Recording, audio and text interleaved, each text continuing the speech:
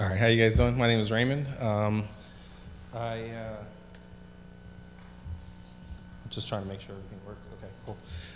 My name is Raymond. I'm a nurse over at Chandler Regional Medical Center. I work in trauma ICU. I'm looking to get into CRNA school, so I decided to do the physics of anesthesia for my topic here. So that's my little tribe there. That's why I do what I do. All right, so what exactly is anesthesia? There's really three main types of anesthesia. Sorry. There's really three main types of anesthesia. There's local anesthesia, which is like, you hear about like lidocaine, or that just basically blocks the nerves from being able to sense pain. It happens at the nerve receptors and stuff. And that happens by changing the potential energy and whatnot. And then there's regional anesthesia, which is like the same thing, but just for a bigger part of the body, like epidurals that women get for having babies and stuff. But really, when people are thinking of anesthesia, they're thinking of general anesthesia. So what general anesthesia is basically four main components. It's a profound unconsciousness. You are without pain. You are amnestic, meaning you're unable to form memories, and you're completely paralyzed. So because of that, you're pretty heavily monitored. So what it is not is sleep. Obviously, based on all these things, you're pretty much as close as you can get to death without crossing over the threshold. So you are pretty heavily monitored. I don't know if you can see it very well. Okay, yeah. So this right here is a electroencephalogram. It measures the amount of brain activity that's going on. So the deeper into the anesthesia, you can see at the very bottom there's like a flat line. That's essentially what you would see in somebody who's brain dead, versus like somebody has a little bit of anesthesia at the top and deeper as you go down. That middle one right there at about a biz of 20, where you see the burst, that's just very small burst of brain activity, but it's not, it's followed by longer amounts of non-activity. Versus when you're without anesthesia here, even when you're in a very deep sleep, you can see that you're still having some pretty high brain waves, so you're still having quite a bit of activity. So it's a lot different than sleep, although it's really difficult to explain to people that it's a medication-induced reversible coma, so you just tell them that you're going to put them to sleep. Plus, it's, I think, a lot less scary. So one of the main things about anesthesia is that because they're paralyzed, they're unable to breathe on their own. And so like my classmate here talked about earlier, when you're breathing normally, it's like a negative pressure type system. Your diaphragm pushes down, and your ribs, intercostal muscles push your ribs out, and so that causes a pressure gradient, and the air goes from a higher pressure to a lower pressure into your lungs there. But when you're ventilating somebody on the ventilator, you're breathing for them, you're more pushing the air in, so that it just changes the way it affects your body. It allows the surgeons to do things without your other muscles getting in the way. So usually they have to, so that's just kind of talking about the negative pressure and positive pressure there, the differences. Usually sometimes they use something like this if it's like a little kid, or you just don't want to do something super invasive, or if you're going for like a colonoscopy or something that's going to be very quick like that, but typically don't do that too much. These are kind of a little bit more common. You'll see these like in emergency type situations where people's airway can't really remain open on its own, so not necessarily for anesthesia, but sometimes. But usually what you see is endotracheal tube, or a LMA, which is I think a laryngeal mask airway.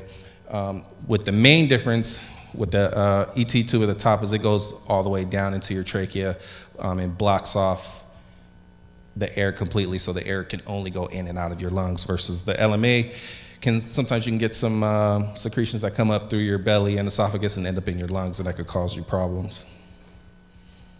So also I wanted to kind of talk about the drugs and stuff. Usually they're trying to kind of veer away from using gases, because a lot of the medications you use, they're more IV. There's like reversibles for them, but the gases, you just pretty much have to breathe them off over time. Before anesthesia, people just basically got held down and they just cut into people and just went to town. But then I believe it was in dentistry, they actually found out about nitrates, or diethyl ether, I think it was, and then they went into nitrous. And anyway, so the gases that they usually use now are nitrous oxide, sevoflurane, desoflurane, and isoflurane. But usually it's the nitrous and the sevoflurane, because the nitrous comes on quick and comes off pretty quick, and the sevoflurane is kind of like a middle ground. The other two can kind of last for a really long time, and since there aren't any drugs to reverse those, then you're pretty much just waiting for them to wear off. This is what a typical anesthesia machine looks like. I did some shadowing with some CRNAs and anesthesiologists, and you can see those are the gases up there in the upper right-hand corner, and that's the bellow that they use to ventilate when they want to manually ventilate you. And you can't really see it in this picture, but it hooks up to the breathing tube that you would have at that time. And so this is what I was talking about, where they're trying to kind of move more towards like total IV anesthesia.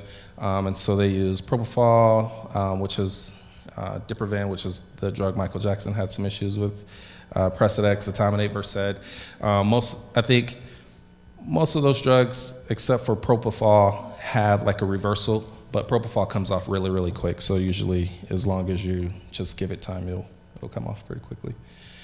And then also the paralytics. So typically, where I work at in the trauma ICU, we usually go from somebody breathing on their own to us needing to breathe for them pretty quickly. So we usually use succinylcholine because the onset is very quick, and in the event they're not able to get a breathing tube in quick enough, then it comes off pretty quick in 10 minutes, and that person kind of start breathing on their own, so you're not breathing for them with like a bag for 35 minutes if you were to use rocuronium.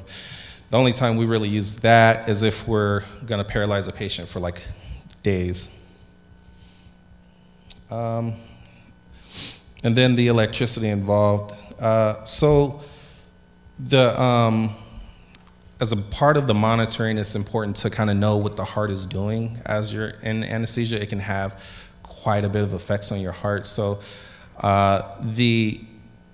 you're constantly monitored by EKG, which is really like a galvanometer, but it's kind of turned on its side, where basically the leads have positive and negative spots in your body, and you're measuring the electricity of the heart coming maybe away from a specific lead or towards a specific lead, and that kind of can tell you if there's damage in that part of the heart muscle. So this is a picture of like one of the first EKGs where they basically had you in some salt water on both of your hands and one leg, and they had that galvanometer, which kind of is turned to its side. So if you can imagine this turned to its side and then the paper kind of coming across it, and that's reading off of the heart's electricity, and that kind of tells you like which direction that the electricity is flowing and if you're having any problems based on that direction. So it's gotten very specific in advance, I would say, but it's a very simple concept.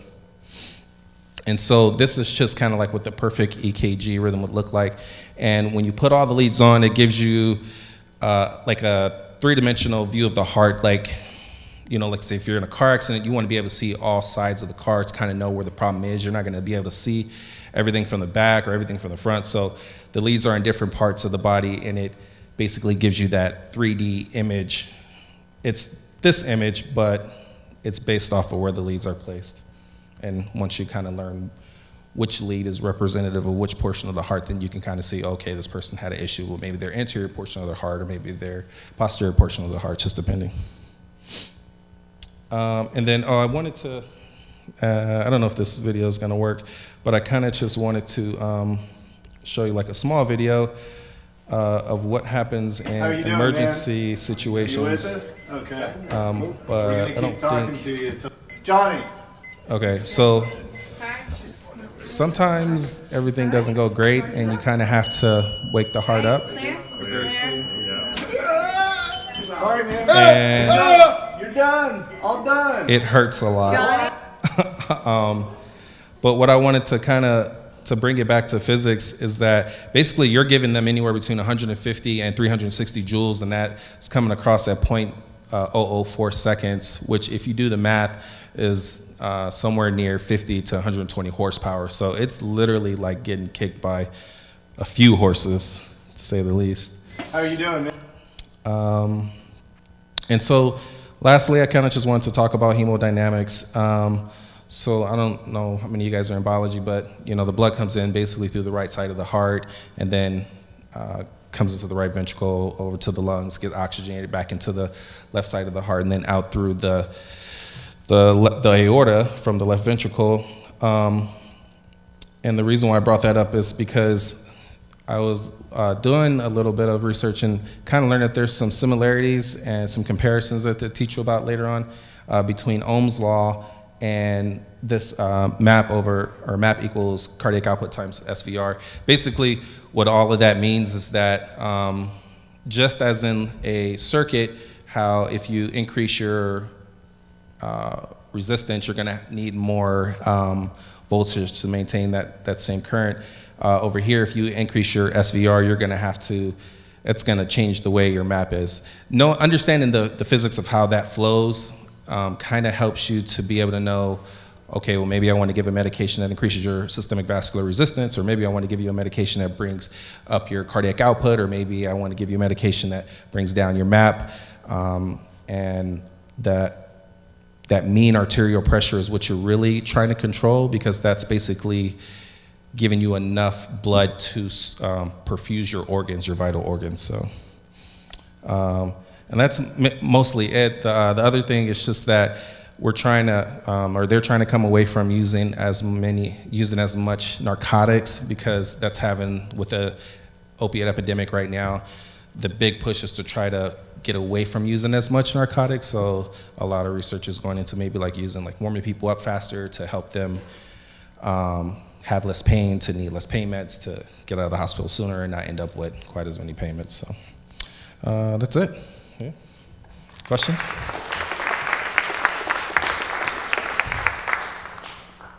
Yes? You talked about brain activity with levels of anesthesia. Yeah. Does that change? So, for example, let's say someone is under anesthesia, just 30 minutes and easy procedure versus 2 hours, but if they're at the same plane, does it affect it for the amount of time?